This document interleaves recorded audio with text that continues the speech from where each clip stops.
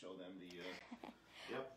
All the boxes of records. So, I thought I'd take this opportunity to show you guys, you know, basically what's in my collection a little bit. I'm just going to grab a handful of records, and whatever's on top, I'm going to show it to you and say something about it, or and tell you what it is, and put it away. My collection was alphabetized, just straight alphabetized before I put it in the moving boxes before the move, and the boxes are numbered, so I know what order I'm going to go in. But other than that, I have no idea what's going to come up. So this could be really interesting or really not. Okay, box number one. Affinity. I love this record. British rock band. Only made the one album, 1969, 70, I think. Amazing female lead singer. The organist is incredible. There's like a 10-minute version of All Along the Watchtower on this album. Look at that cover. Isn't this gorgeous? It folds out too, and that terrific cover. John Paul Jones, the bass player for Led Zeppelin, arranged the horns and strings on this album. Go figure. Great album. Top Billin', Audio 2, 1987 classic hip-hop track. The greatest whack rap of all time. The rhymes in this are just ridiculous, but you're just not a hip-hop fan if you don't know every single word of Top Billin'. The beat is iconic. They were trying to, they sampled Impeach the President, and they tried to trigger the loop by pressing the button, but they kept making a mistake, and they decided to keep it. So this beat became what it is. Real Love by Mary J. Blige. They got that beat from Top Billin'. Average White Band. This is their first album, Show Your Hand. Sorry. Oh yeah, it's a very silly cover, but the greatest Scottish funk band of all time, no question. This is their first album, and a really good one too. The Jugglers, great track. TLC, funky as hell cut. Yeah, one of my favorite bands, and their first album. And by the way, it's not a good idea usually to put records on shelves from the top down, because it'll tip over eventually, but these are diesel enough. They're not going anywhere.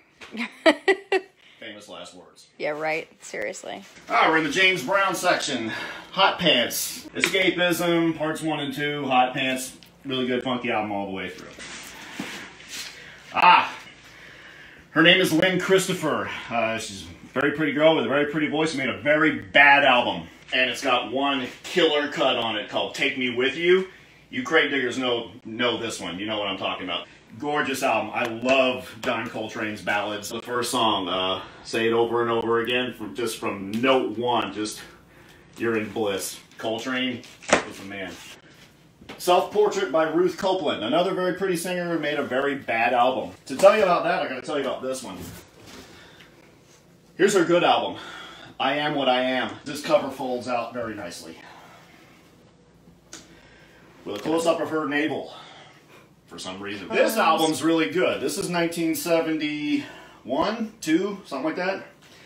And the backup band is Funkadelic. We're in the Miles Davis section now. This is my favorite Miles album, Agartha. Noise, funk, rock, jazz, fusion, gumbo, I guess. It's live and it's crazy. It's just like nothing else you've ever heard. This is the only album I own 3 copies of. This is an original Japanese copy. This is an original American copy. We're gonna put them all this down is here. a white label promo American copy. Wow. I love this record. I used to listen to this nonstop. And side 1 has my favorite guitar solo of all time. Pete Cozy. He was the man. This is the 70s Miles section. Big fun. On the Corner. I love this album. Yeah, big 70s Miles fan if you can't tell. Digital Underground, Kiss You Back. I think this was their second biggest hit behind, of course, you know what I'm about to say, the Humpty Dance. Big Digital Underground fan back in the day too. Okay, I grabbed a handful and it was a blank white cover, so I gotta open this up and see what it is. Ah, Earth, Wind and Fire, Getaway. Top 5 all-time favorite song. Easily. I gotta put it at the end of a mixtape because everything after it sounds weak. Fab Five Freddy, Change the Beat. French rap song, 82. Oh, it's autographed. I met him back in 2006 apparently, and I had him autograph it. Fat Larry's Band, Act Like You Know. I love this track, but it jacked the bass line from the Whatnots Help is on the way. Psychedelic Soul by the Freak Scene. Now, this is not a soul record. This is a very fucked up psych record. A bunch of hippies from 67, 68. Ah, Cosmic Slop. We're now in the Funkadelic section. This is like middle period, middle 70s Funkadelic, where they were still a little bit fucked up on acid, less so than in the early 70s. Love this album. Rappin' and Rockin' the House by the Funky Four plus one more. One of the first rap records to come out. I think I have this autographed. Yes. My dude Rodney C. from the Funky Four autographed this for me when I met him in 07. Hard Stuff. Just a British rock band called Hard Stuff. Bolex Dementia. I don't know what that means, but this album is awesome. Early 70s hard rock, and one of my favorites. This is their other album, Bulletproof. It's almost as good, but this is the one. Eddie Hazel's solo album, Games, Dames, and Guitar Things. P-Funk's legendary guitar player. I think this was after he left the P-Funk stable and went on his own and did this awesome solo album. Okay, and now we're in the Isley Brothers section. I used to have Isley Brothers every day, like vitamins. I just needed my Isley Brothers. Go for Your Guns. Favorite cut on this, Voyage to Atlantis. Or maybe it's Footsteps in the Dark. Or maybe it's the whole damn album. Doesn't matter. Bob James #2, another CTI classic, another breakbeat classic, another jazz funk classic, and I think this one's a white label promo, but I'm not gonna tear it open to be sure. The Larson Featon Band. If you're a big fan of yacht rock, jazzy pop, fusion rock, West Coast type of stuff. It's got a top 40 hit on it, Who Will Be the Fool Tonight, which kind of sounds like Boz Scaggs. Lothar and the Hand People. I gotta see this up close. Another very whacked out, very psychedelic rock band. I don't know which one, but one of the guys played a theremin. A theremin named Lothar. He was Lothar and they were the Hand People, if you know how a theremin works and makes sound. Adam Makowicz, Polish jazz artist, 1970. Acoustic piano, and he played Fender Rhodes with a ring modulator, and some of it's pretty straight ahead and some of it's really noisy and weird. Oh boy. Rock and Other Four-Letter Words by J. Marks and Shippen Lebzelter. Psychedelic, hippie, sound collage, social commentary, I guess. Yeah, I'll just put this away. Maxine, Bail Out for Fun. Ooh. Maxine Lewis. She was a backup singer, then she formed her own band. This album sounds a lot like There's a Riot Going On era Sly Stone. Yeah, it sounds a lot like Sly Stone, 74. Pretty good album. Moon Rappin'. Brother Jack McDuff was a B3 organ player. Like all of them, they started out playing jazz in the 50s and 60s, and then when funk came around in the 70s, they started doing funky stuff. This is one of the funkier ones on Blue Note. Yeah. What we got? Mutiny. Jerome Braley either quit or got fired from P-Funk and started his own band, Mutiny. The track is Lump. Ah, Ninth Creation. Falling in Love. Mediocre funk band, Ninth Creation. This is their only album. No, it wasn't their only album. But this is the only album you need to own. Shimmy Shimmy Ya, an Old Dirty Bastard. There was only one of that guy. Of course. Overy Lodge. British avant-garde jazz guys. Early 70s. Keith Tippett is the piano player. We're in the Parliament section. Mothership Connection. And I think this one's got the poster. Let me see. No, this one doesn't have a poster. This one has the poster. That is the villainous Sir Nose Devoid of Funk. Nice pristine copy of the comic book. That's pretty cool. When your album comes with a comic book, I'm in. Victim of the Joke by David Porter. It's got one of these type oh, cool. pull-out covers like this. Copies you find of this album always have this torn off, so at least I got that going for it. And this is a white label promo. It's a decent soul record. It's been sampled a bunch of times.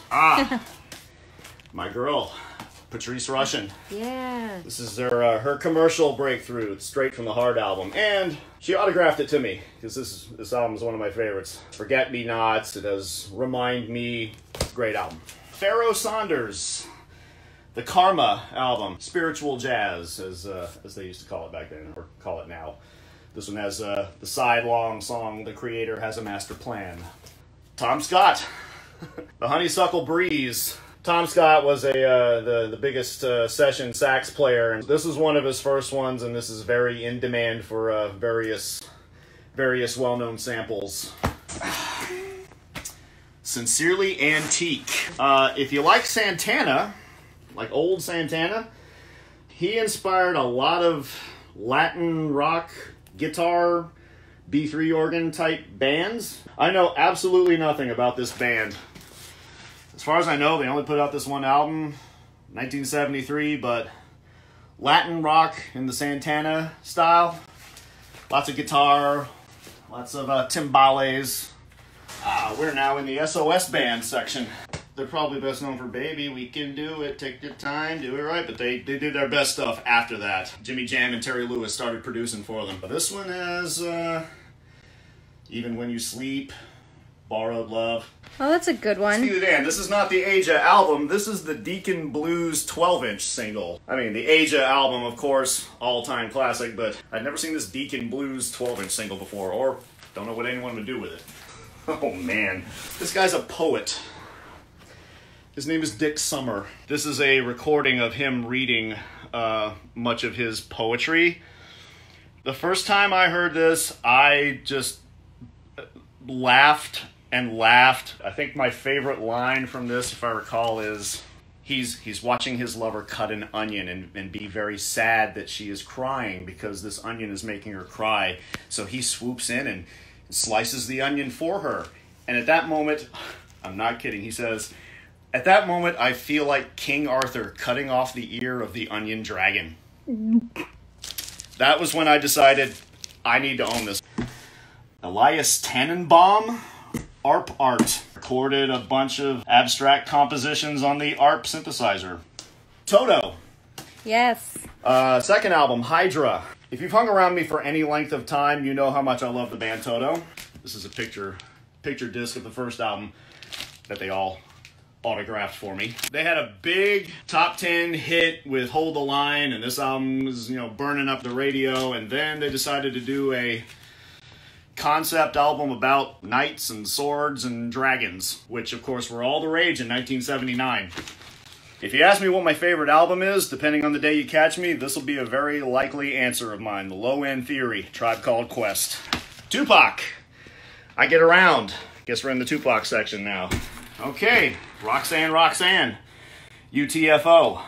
They're just dissing this girl named Roxanne. Some girl called herself Roxanne and started putting out her own records in response to UTFO, cutting them down, and then a bunch of imposter Roxanne records started popping up immediately a year after that.